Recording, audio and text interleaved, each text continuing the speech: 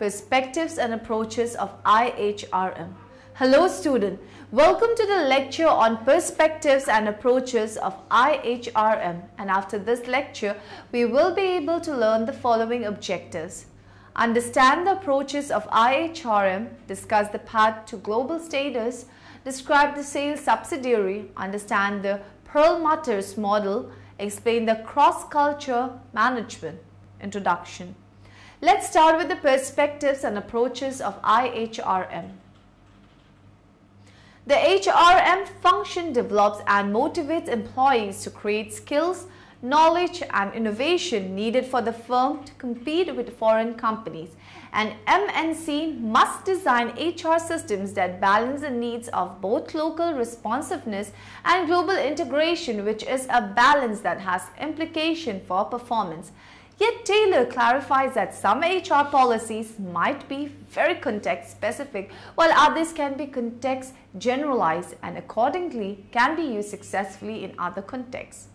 The need for human resource specialists to adopt an increasingly international orientation in their functional activities is widely acknowledged and becoming ever clearer. Human resource management is resource-centered, directed mainly at management needs for human resources to be provided and deployed. HRM is defined in structural terms as a discrete department or function of management. Approaches to international human resource management. Corporate management philosophy is an important issue because it decides how a firm views the world in relation to itself and how it wants to manage human resources in different countries. The HR manager at international level must not only select people with skills but also employees who can mix with the organization's culture. Personal management and HRM do not necessarily refer to different sets of management activities, rather they complement each other while emphasizing different approaches to the tasks of managing human resources. Generally, the subject matter of IHRM is covered under three headings: cross-culture management, comparative HRM, the IHRM in multinational context. International HRM and its more recent strategic derivative SIHRM examines the way organizations manage their human resources across these different national contexts. Cross-cultural management. Frederick Winslow Taylor thinks that management is to command others to use the best way that can be used to work. Herbert A. Simon gave management a definition of decision making. Henry Fayol thinks that management is a kind of human activity that all organizations have. It consists of 5 elements: planning, organizing, directing, coordinating, and controlling. Management is the process of achieving established organizational goals by effective planning, organizing, directing, coordinating, and controlling of the organization-owned resources in a particular environment. Problems exist between expatriates and local employees and how to manage cross-cultural human resource management. 5-culture dimension theory is applied by Professor Greg Hosteen to analyze the differences in culture between countries so that to conclude problems which may exist in the case company due to those differences. An awareness of cultural differences is therefore an essential part of an international HR manager's brief. The normal HRM activities such as recruitment and selection, training and development, reward and performance appraisal may all be affected by cultural values and practices in the respective host countries. Cross-cultural human resource management brings trust enhancement between people, brings improvement if it is regarded as important. Comparative human resource management. The distinction between comparative HRM and IHRM was clearly made by Bozold. Comparative HRM, CHRM, explores the extent to which HRM differs between different countries. HRM is a term with widely disputed definitions. Many books and articles have attempted to pinpoint its meaning. The concept of IHRM itself originates in and builds on a particular view of the world, a view initially from the USA. It is believed IHRM to be immoral and antisocial, unprofessional, reactive, uneconomic, and ecologically destructive. The bulk of work in the CHRM field has concentrated on the nature and impact of institutional differences between countries, consideration of which HRM practices are more or less culturally sensitive, and an empirical examination of patterns of convergence or divergence in HRM practices across national borders. The IHRM in multinational context. The IHRM has traditionally examined the way in which international organizations manage their human resources across these different national contexts. The organization that manages people in different institutional, legal, and cultural circumstances has to be aware not only of what is allowed and not allowed in the different nations and regions of the world, but also of what makes for cost-effective management practices. Organizations that address IHRM have to deal not just with a variety of practices, but also with a range of policy and even strategy issues. The IHRM explores how MNEs manage the demands of ensuring that the organization has an international coherence in and cost-effective approach to the way it manages its people in all the countries it covers, while at the same time ensuring that it is responsive to the differences in assumption and in what works from one location to another. The path to global status. Most firms pass through several stages of organizational development as the nature and size of their international activities grow. Organizational structures change typically due to the strain imposed by growth and geographical spread, the need for improved coordination and control across business units, the constraints imposed by host government regulation on ownership and equity. The concept of an evolutionary process is useful in illustrating the organizational adjustment required of a firm moving along the path to multinational status. International division.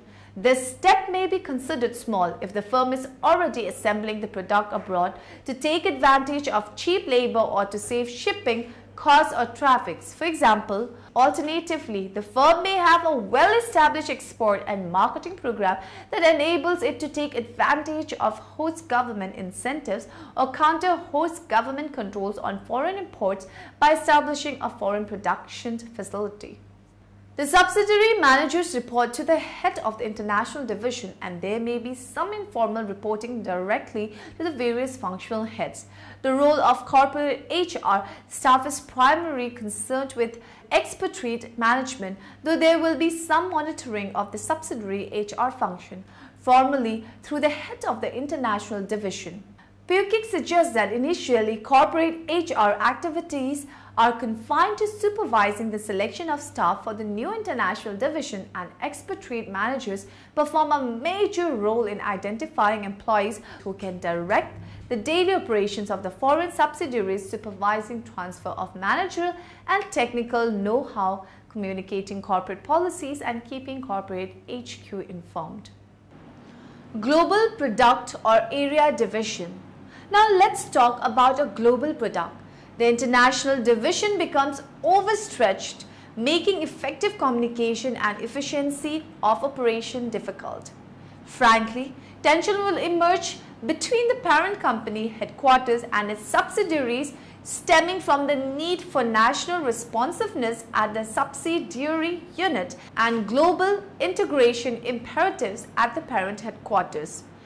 The need for more centralized global integration by the headquarters comes from having multinational customers, global competitors, and the increasingly rapid flow of information and technology, and from the quest for large volume for economies of scale.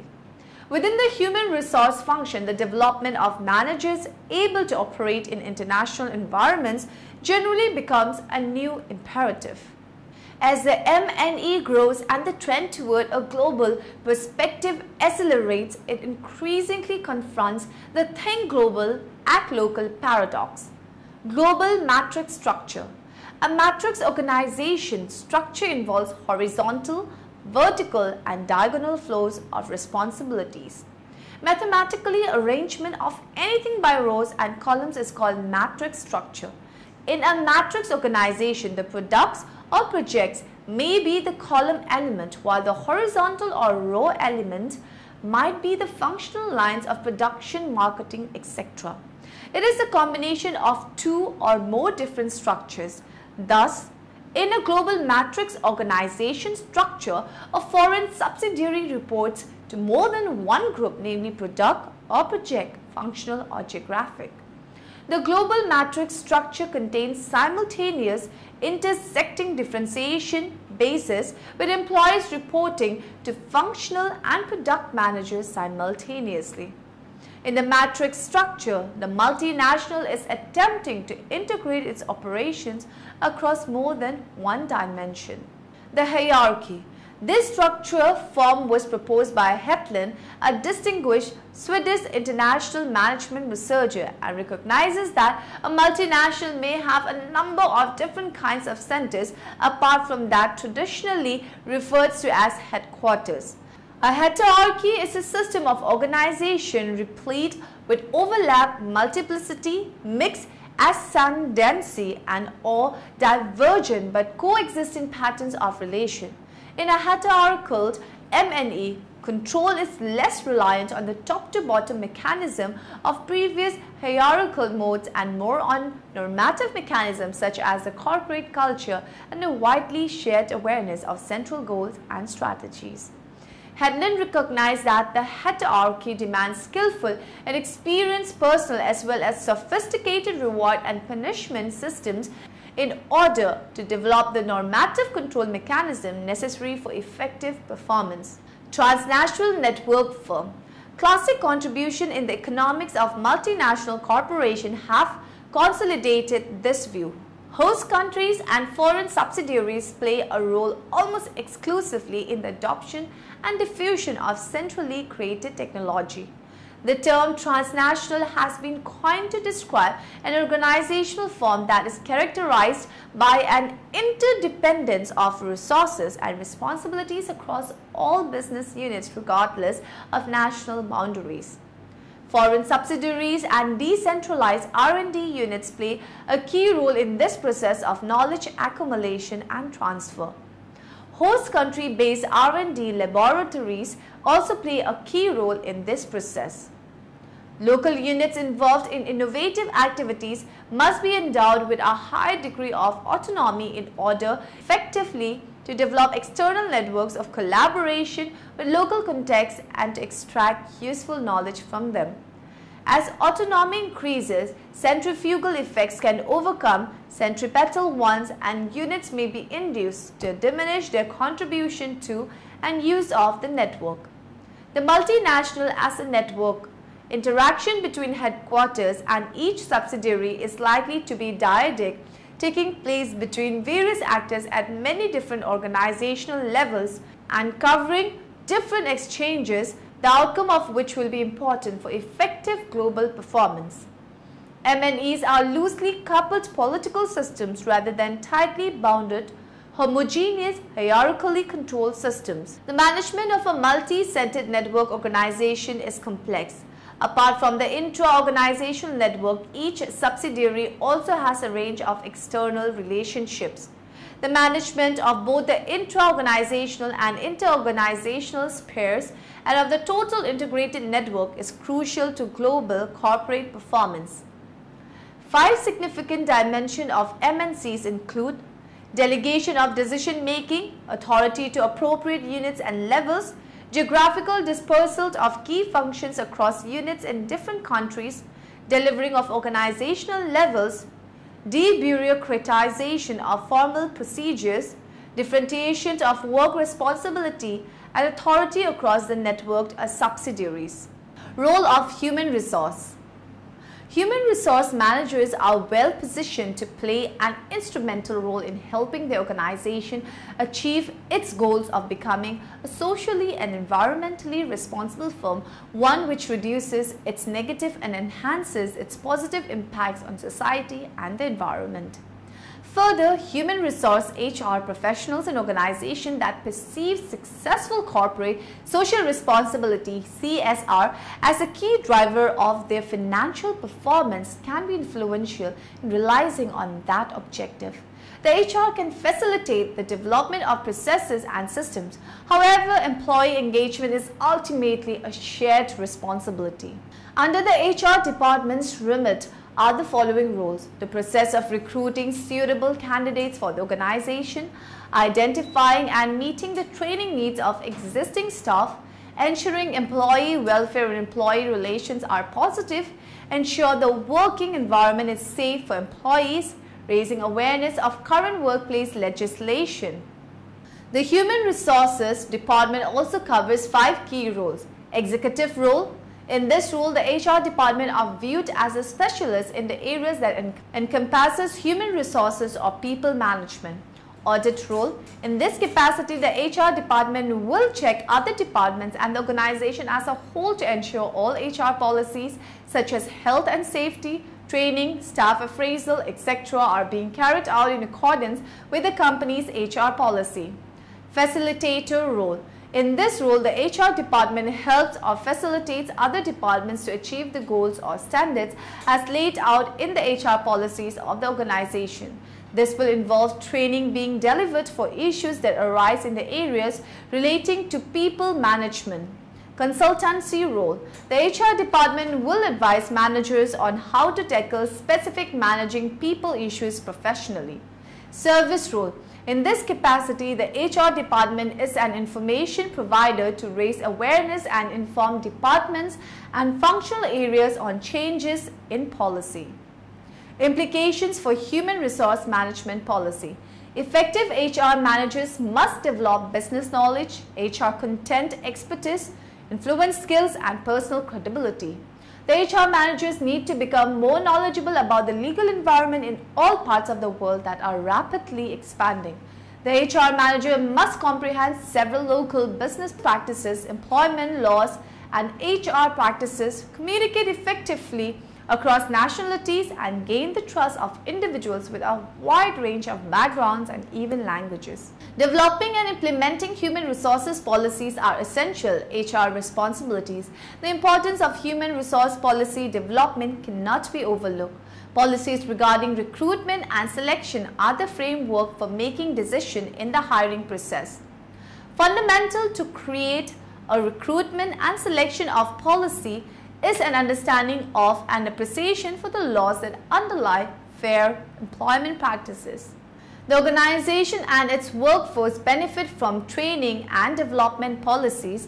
Training and development policies are important for demonstrating company interest in employees, developmental needs, and preparing existing leadership for taking on more responsible and higher level position as part of the succession plan. The implications of workplace safety policies cannot be overstated. Employees are comfortable with company policies designed to protect their well-being. Safety policies range from guidelines for operating complex machinery to handling incidents of workplace violence. Major aspects where the human resources have to look and implicate the policies for the employees and also for the organization are workforce planning, induction management, performance management, compensation and benefits, attendance management, leave management, benefits management, overtime management, pay slip distribution, timesheet management, employee information or skill management, employee survey, exist interviews and process, health and safety, and many more. Perlmutter's model. Let's understand the model given by Perlmutter, who came out with the concept of 4 styles of managing abroad. Perlmutter's 3 organizational structures are: Ethno-Center, overseas operations are managed primarily to protect the company's competitiveness in the home market. Communication and information is top-down and all strategic decisions are steered from corporate headquarters. Subsidiaries sell products designed and manufactured by parent with little or no local control. Polycentric. Overseas subsidiaries take more responsibility adapting designs and manufacturing products to meet local needs. Subsidiaries are managed as independent units with minimum interference from headquarters. Geocentric. All units of the organization are in close communication. Global market segments are defined and technology is transferred rapidly to sell more or less the same product worldwide, maximizing economies of scale both in production and R&D. Ethnocentric Global Technology Units, EGTU.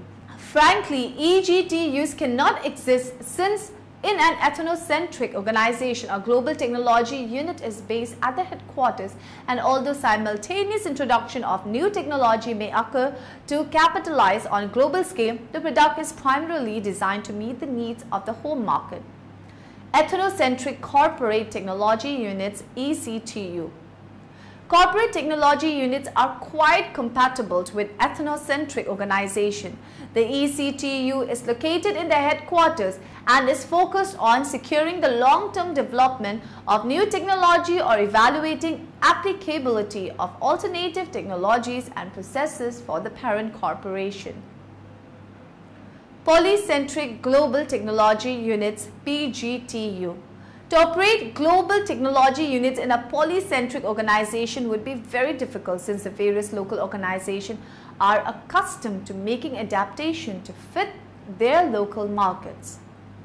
Polycentric Corporate Technology Units, PCTU.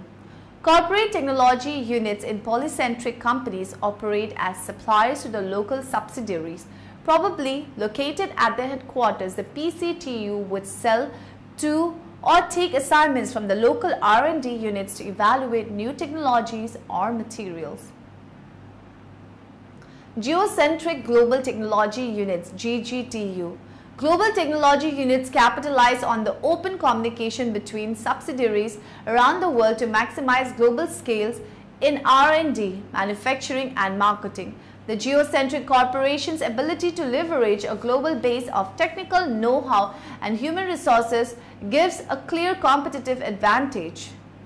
Geocentric Corporate Technology Units, GCTU.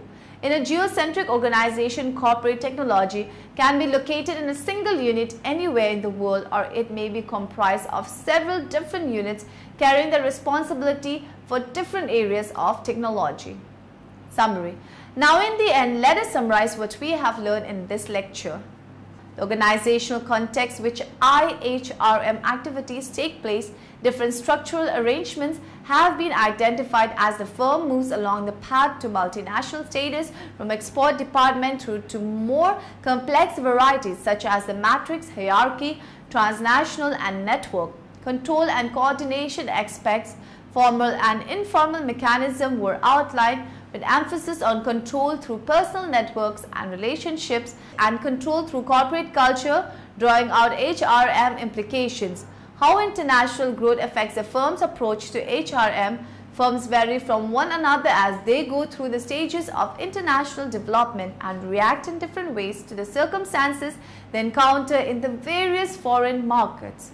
There is a wide variety of matches between IHRM approaches, organizational structure and stage of internationalization. Stages of development and organizational forms should not be taken as normative. Research does suggest a pattern and a process of internationalization, but firms do vary in how they adapt to international operations. Through the approach taken in this chapter, it has been able to demonstrate that there is an interconnection between IHRM approaches and activities and the organizational context, and that HR managers have a crucial role to play. In order to better perform this role, it would seem important that HR managers understand the various international structural options along with the control and coordination demands imposed by international growth.